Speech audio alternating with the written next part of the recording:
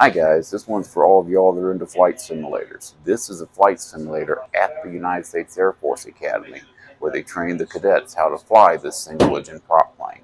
Now we're going to take a closer look at some of the cool things about this, but I wanted to show you what it looks like.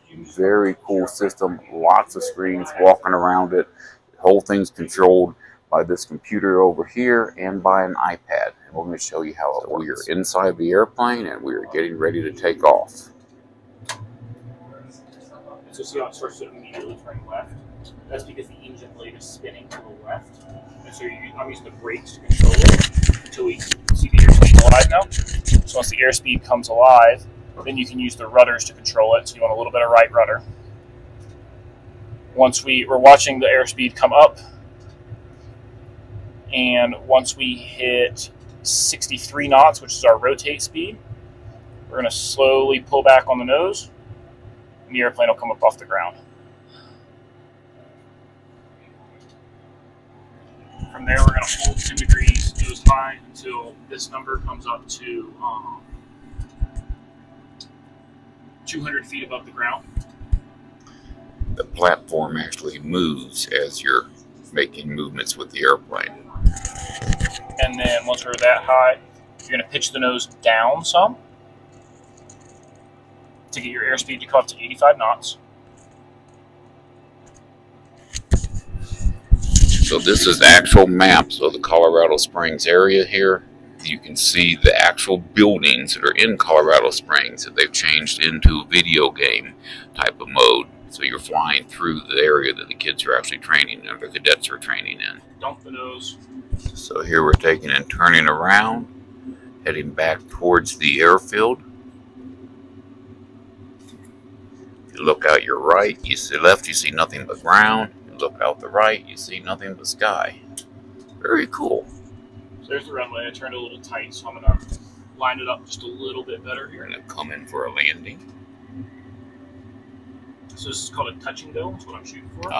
Forgive me, a touch and go. So you're lining up on the runway. I'm pointing at the numbers and driving towards the numbers right now. And once I get it lined up nicely, I'm going to cut the power. Keep driving, and then I'm going to slowly just bring it back some. The airplane's choosing to buck a little bit. So we hit the front gear. We bounced pretty hard. And then it settled. Flaps go to 50. 1, 2, 3. Power full. And he's taken off again. So this is the iPad that they control the whole system with. And they can do lots of different things, including changing your environmental conditions. So I'm going to zoom back out. He's going to go into his environmental conditions. And let's see what we're going to get ourselves here. First off, he's going to give us some... As you go down, you can adjust the winds.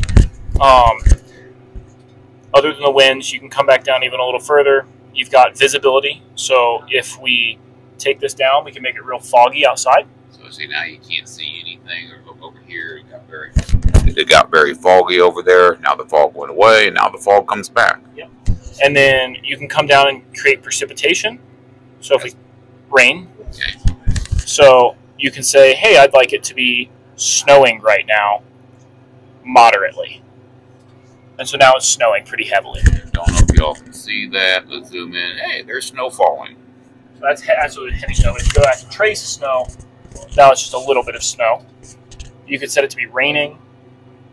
So not snow, but rain. And then you can enable lightning. And it'll start to lightning and flash. You can just trigger lightning strike or lightning hits. We'll disable that, turn the rain back off. You can create icing on different things. So icing on problems that would create problems for the airplane if it was to ice over, which in Colorado is potentially a problem, but we don't generally fly in weather. You can adjust the temperature. So right now it is 22 degrees outside the aircraft. It's a little chilly. It's a little chilly. It's pretty accurate though. It's apparently the summer, so we're just going to change that over to the winter. And once we swap it to winter, as Caitlin flies, it'll gradually change it into the full winter season. And so you'll be able to see snow on the ground. And those are all the weather controls. We also can control different things in the aircraft, so like malfunctions. So you can create different malfunctions. So we could set the engine on fire if we wanted to right now, or do whatever kinds of things to simulate malfunctions.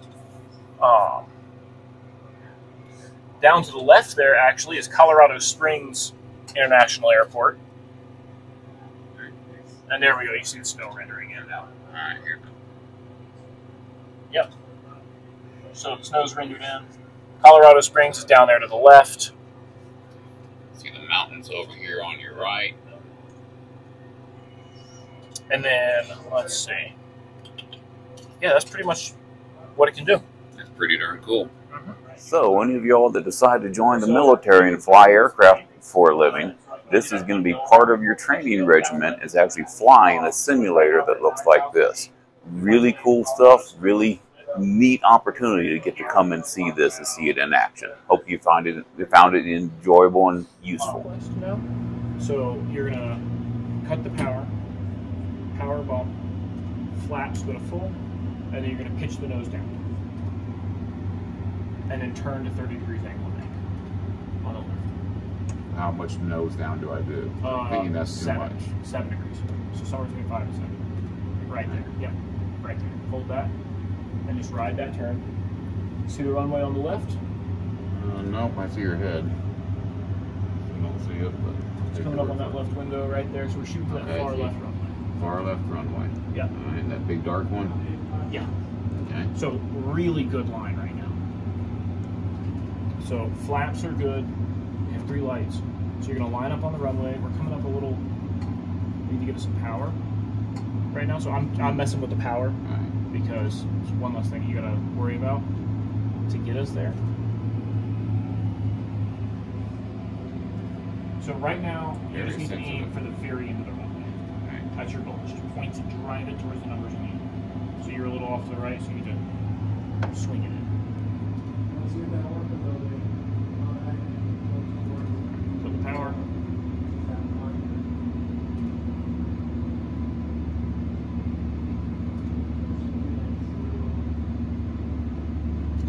So drive the nose back down a little bit.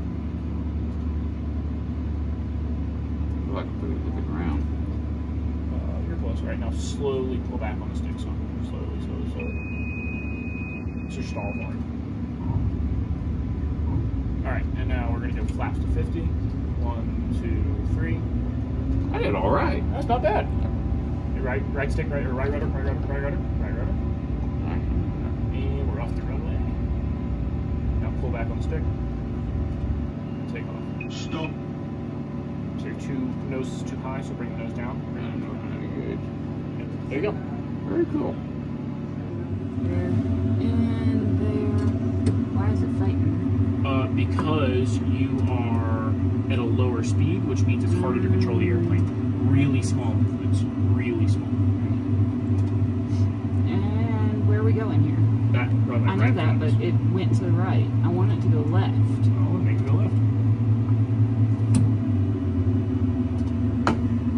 Yikes. Yikes. I'm lining up real quick. That is bad. What the heck? I was doing okay. Messing with the fuel in it. Okay. Stop. Alright, you want to try it? Yeah, let me try. You have it? I have the airplane. Alright. I don't have the airplane. Crash or land? Nope, this is you. No. This is your landing. Where are we going? Into the ground, apparently. I was not Congratulations, going to go that dear. way. You killed Why us did I all. go that way? I really